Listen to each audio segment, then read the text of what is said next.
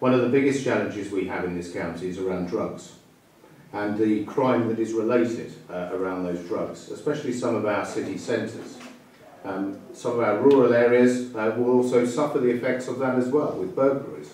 And I think that it's one of the key areas that I want to tackle are the war on drugs.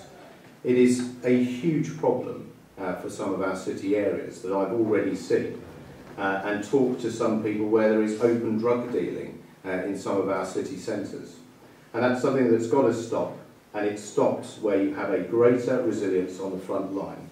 And you only have a greater resilience if you protect the front line, but you also enhance it and you look to new ways in which policing can increase the hours. So you see them, you feel more safe in your communities, and ultimately the criminals know that Cambridgeshire is not the best place to come and do their dirty business.